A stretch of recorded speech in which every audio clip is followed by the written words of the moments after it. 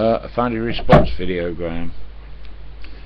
You didn't tell me about the Denby bombs. I told you to, but I've had chat turned off. I've got to turn it on. Yeah, and thank you for the lecture.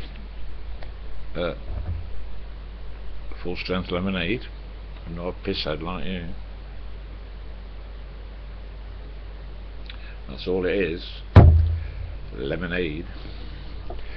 Because I'm on medication. I don't mix alcohol with it. And I'm itching as always. Yeah, right, so yeah, you've got a point, and I do get carried away. Yeah, I should be by many white coats, I know. So I gave Dave the organist a webcam, a brand new webcam with a built-in microphone. All he's got to do is hook it on top of his monitor, plug it into a USB socket, and Dave could do one of these uploads. But no, he's too fucking busy on the farm bill playing his organs. So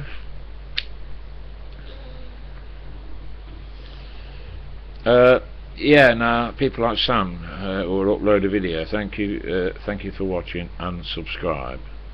Always ask people to subscribe, same as Rob in Wales, wants as many people to subscribe as possible, and then blow his trumpet.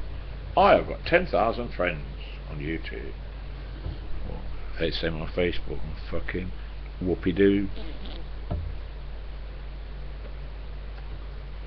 I haven't. I don't want them all either. What's the point in having all them? I know I'm exaggerating a bit. My full strength lemonade is repeating. I know I'm exaggerating a bit with 10,000, but stop hiccuping. No, I don't want all them friends. I don't want people to subscribe. If you want to subscribe, go ahead. If you don't want to subscribe, please your fucking selves. But so I noted what you said, Graham, and of course I'm not digging at you. You know damn well I'm not.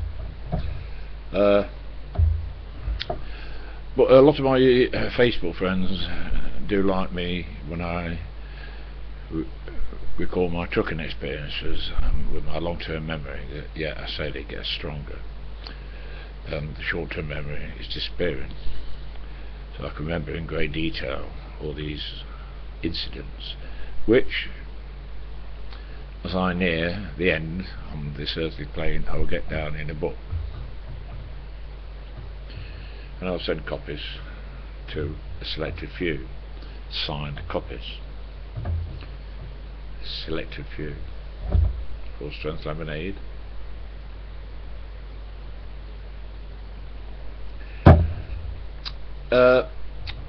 They were doing construction work at Heathrow Airport. It's fine, sunny afternoon, clear blue sky, and I arrived with a large tanker full of fly ash, black fine fly ash, from a Nottinghamshire power station. And down at Heathrow they mixed it with cement and something else to make breeze blocks. And stood watching the aircraft, large aircraft landing and taking off. Wonderful. This was going back before Concorde, and bloke says, "Alright, driver, we're ready for you now." So I connected the pipe from my tanker up to their holding tank and built the air pressure up and opened the valve, and the fine fly ash blew into their tank. He said, eventually, "That's it, drive, we've got no more room, it's blowing out the top, look." I says, "Well, I've got a load of it left in the tanker." "Well, that's alright." I said, "It's not alright, I've got to get rid of it." Because the boss said to me, "Once you get rid of it, run down to Armitage at Red Hill in Surrey and pick up a load of cat litter, that stuff that your pussycats piss on and do the other." And I took the pipe off and I phoned the boss. I says, "Well, I've got all this fly ash left in the tank." He says, "Well, find a bit of waste ground and blow it out." I says, "What waste ground down here in fucking London? Look off and get rid of it, okay?" And he put the phone down. I says, "Well, thank you." thought, thank you very much. You don't get waste ground down in London. Where's my ashtray? So I thought, oh well, shit old bus, let's get rid of it. So I pulled away from the large holding tank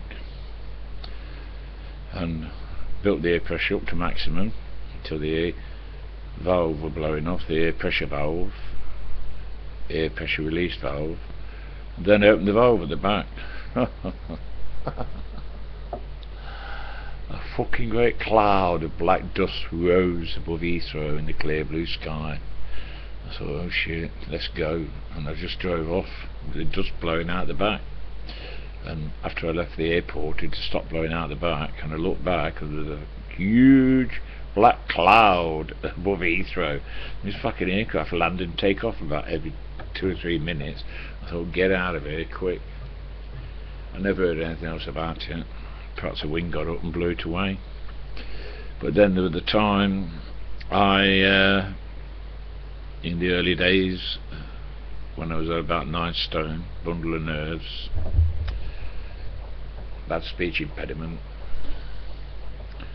Everybody says offer. I says, yeah, very that made it worse. Speech impediment was terrible.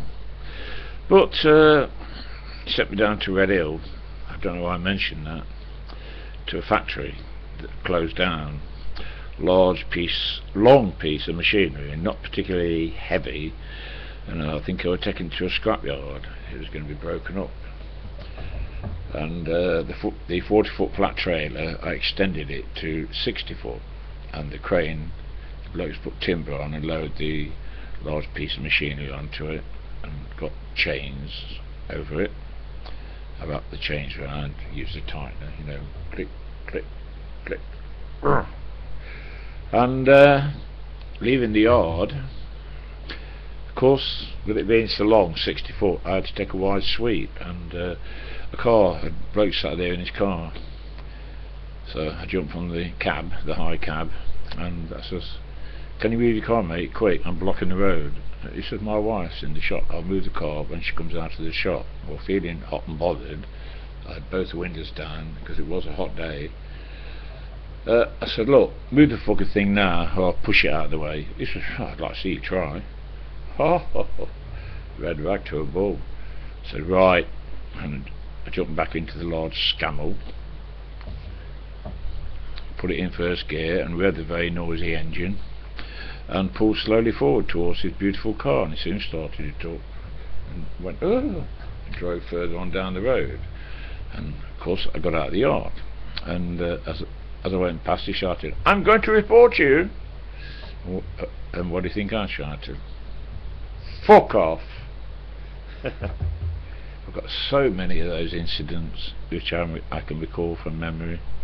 Yeah, but I don't like to make the videos too long, because you don't listen to long videos or sit and watch, because you ain't got time, have you? Let me have my last drink to me full strength lemonade. Cheers, Graham.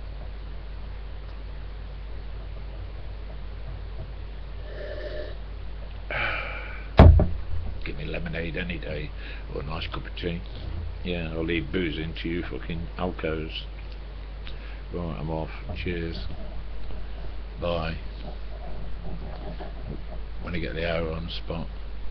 Bye.